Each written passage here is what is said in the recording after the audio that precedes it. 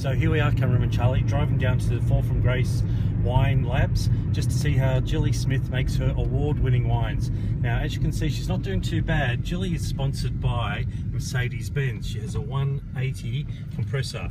And as you can see, we have a 120 Hyundai. So I'd just like to do a call out to Mercedes-Benz. We need a better car. All right, thank you. Cut. Okay. Yeah, so what we've got here, so this is a vine. It's winter now, so of course the vines are asleep, they're dormant. Right. So we prune the vines, so they all look very neat, beautiful haircut. This is a biodynamic vineyard, so we don't add any chemicals here, we don't spray. And these are the little buds we leave. So in each of these little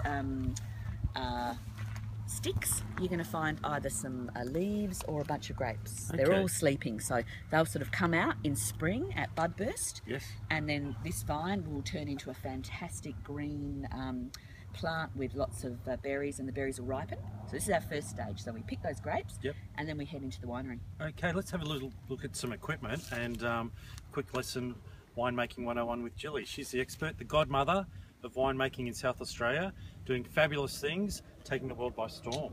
Wow. So here we are in the cellar, Charlie. We've just been out to the grapes where all the grapes are grown. Just into Jilly's workshop, we'll call this. It's amazing. She's got a perfect setup, beautiful wines. We've got barrels over here. Next season's award-winning wines, I must say. I hope so. And then what equipment do you have here, Jilly? Yeah, let's have a look at the equipment. So we've picked the grapes, we bring them into the winery, and then we're going to put them into the crusher, or we might crush them with our feet. And then they go into a fermenter. So we've got several types of fermenters here. How big's the fermenter? This one is a tonne. One tonne fermenter. There's a song in that, I think, Charlie, but back to the serious stuff. So this is one of the fermenters we use. And then we make our wine in pots, not pot wine, even though it is South Australia, we make wine in pots. So this is a 300 litre terracotta pot that we have handmade by a fantastic potter.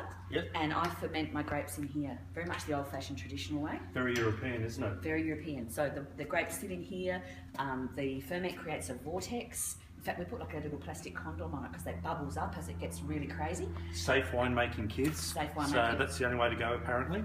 And once the wines have fermented all the sugar that's in that juice, and we call that dry wine, when all the sugar's been fermented, we actually leave the wine on its skins, in contact with the skin, so it gets lots of colour, because in red wine all the colour comes out of the skins of the grapes. Beautiful.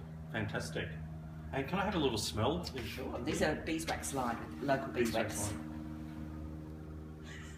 Oh my God, I think I could move in here, it smells so good. So John, what's this beautiful piece of equipment called? This is called a basket press, so it looks a bit like a basket. So once the wine's fermented, we take it out of the pots or the fermenter. We put all the skins and the grapes into here.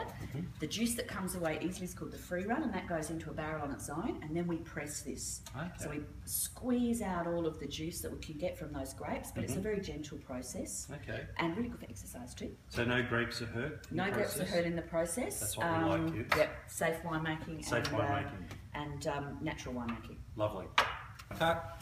So here we go, Cameron and Charlie, we've got the finished product. Now, Jill, can you just tell us a little bit about the Lolita? That was the award-winning wine? Yeah, so this is Arnaise. It's a Northern Italian variety. And this is what we call an orange wine. So I make a white wine like a red wine, and we leave it on its skins for about 2 months. So it gets a little bit of tannin that white wines don't normally get. And then we put this in to barrel for 12 months, and then it gets bottled. Fabulous. And this one here, Jill? This is Nero d'Avola. So this is from Sicily, this grape variety originally. Ooh. And it's absolutely beautiful. So very Italian in style, savoury, structured, pretty sexy. And all of our wines are named after fallen women. Lovely. And they all have sexy names, and it's just a sexy wine that you've got here. I think so. It's all about sex. All for sexy people. So Cameron and Charlie, for you and I. You're on the list. Not that we're a couple, but we are on the list. And thanks, Jilly, for this beautiful demonstration about your amazing wines. Everybody, we're going to hashtag Fall from Grace. You've got to look them up. You've got to order your wines quick because there's only a limited amount and they're not going to last. Okay. No, they're not going to last. All right, cut.